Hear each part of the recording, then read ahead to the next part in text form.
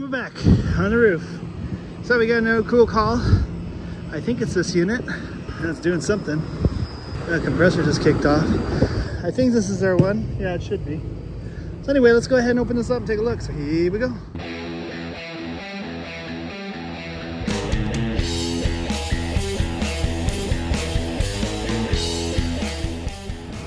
All right, well, we got her opened up. Compressor just kicked on right now and it's completely frozen. All right, so let's see what calls we're getting. We'll go common to Y1. We've got 23 volts. Let's see if we got a call for Y2. Yep. So for some reason Y2 is not coming on. We have one compressor running. So let's see. We'll go R to, where's R at? We're gonna do R to common, see where that's at. Compressor just kicked off. Okay, it's 24 volts. Let's see what our voltage is here. 212, so it's a 208. Check that out. So we need to fix that.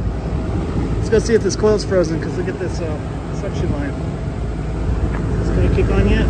Nope, this compressor's not running. Let's see what you guys think. Dirty filters? Filters are not terrible. No airflow, no blower. So we're getting low pressure situation. So we're gonna go ahead and kill the power on this. Well, actually, let's see if there's a fault on that. So this one actually has a VFD on it. So these little fans will sometimes burn out and then the thing goes into like a high temperature or whatnot. The belt looks like it's just been replaced. Motor has not been running. Let's see if we have a fault. I don't even see the power light on here. So if we look here, this is our power supply going into the VFD. This set of wires is going to our motor. So I wasn't seeing any fault lights on this thing. Of course, it doesn't have a screen on it. That's nice. Now with these carriers, that's what this is. There's some fuses back here, so let's see if those things are popped. See them right there? So we're gonna go ahead and check those out. Okay, that one's dead. That one's dead. They're all dead, really? Yeah, so we blew up all three fuses? No way. Yeah, so it looks like all three fuses are burnt up. Let's see if our motor is shorted out. So the nice thing is if we need to bypass this, Carrier was nice enough to actually put spade connectors, so we could just unplug them and then plug it into here. The only thing is we'll have to get those fuses going.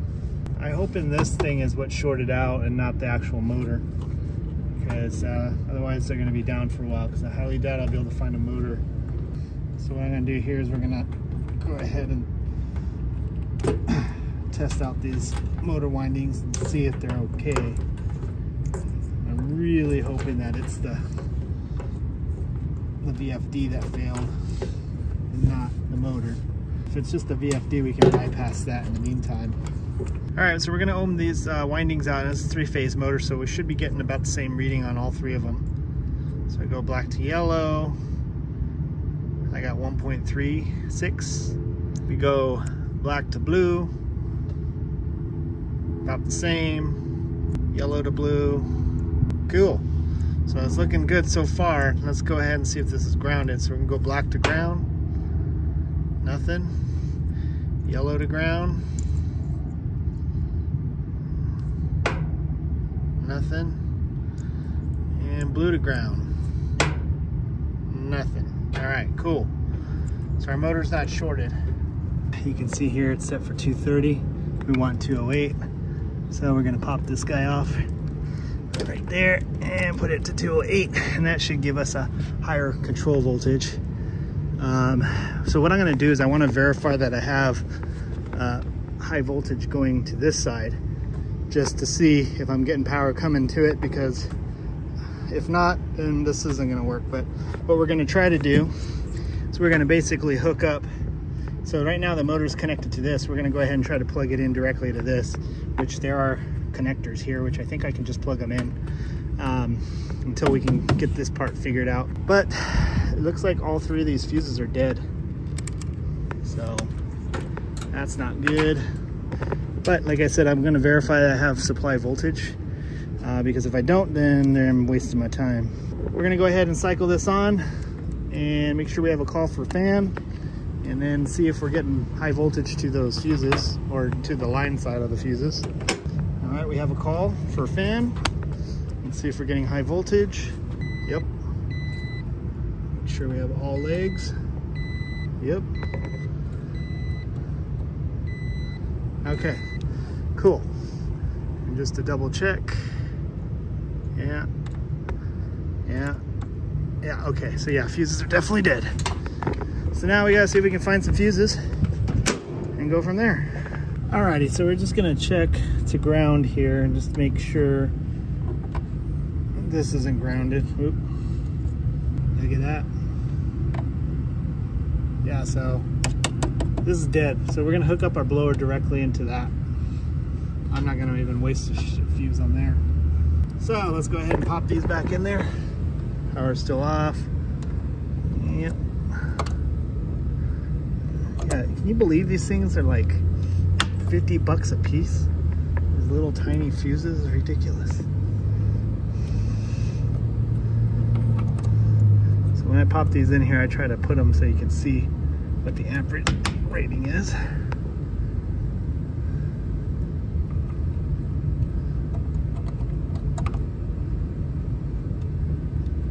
All right, so we have these wires plugged into here, so I'm hoping I can just plug these straight into that, and that would save me a lot of time. We got her all wired up. I just zip tied this out of the way, but it's wired straight in. The nice thing is you just unplug it from the spades and plug it right back in. I'm gonna go ahead and cycle power, see if it does anything. We're gonna get an amp draw, so fire in the hole. All right, well, motor's good. So yeah, I suspect this thing's fried because I should not be getting continuity. I know it's kilo ohms, but I should not be getting continuity between this and ground. So I'm gonna say this is dead. We're gonna run it like this over the weekend, and we're gonna order a new one of these. All right, so you can see now we're getting 27 volts instead of 24, and that's because we switched that tap right there. So now it's actually working properly. I just have a call for fan, but not for cooling yet. So the thermostat's probably on delay. So now the next question is why the second compressor wasn't kicking on. So we'll see what's up with that. In fact, we might just take advantage of the fact that we have this guy here. So we can actually go into like a checkout mode. So let's see here. This is a Jade controller. See checkout. Amper max, amper open. So we want Y10, Y20. Are you sure? Yep. Okay, so this was the one that was frozen. Let's go ahead and go back. Let's try Y10, which is Y1 out. Yep. Cool. Alright, cool. So we got both compressors. Alright, so we're going to get out of that. So I just want to make sure that those still work. Which it appear they do. So we just got to wait for that delay to kick on. And yeah, so looks like this is circuit 2 and that's circuit 1. Nice that they labeled it. Anyway, we'll wait till she kicks back on. Okay, so we got compressor 1. It's the one on the right that just kicked on. Let's see if we have Y2 yet. Not yet. So we're going to go ahead and put the panel back on so we're not bypassing the coil. All right, so both compressors kicked back on. I heard them all kick on, so I got the panels on. We got heat coming out at the top. That's all good. That's her supply. That's her return. So she's back up and running. And I just went downstairs and checked, and they're like super happy. They're like, I feel air. So anyway, if you ever come across one of these situations, you can totally bypass that VFD. They made it super easy too. So if that's the case, we just recently had like a major power outage. So I'm wondering if that maybe is what damaged the VFD, and then it just eventually just died out.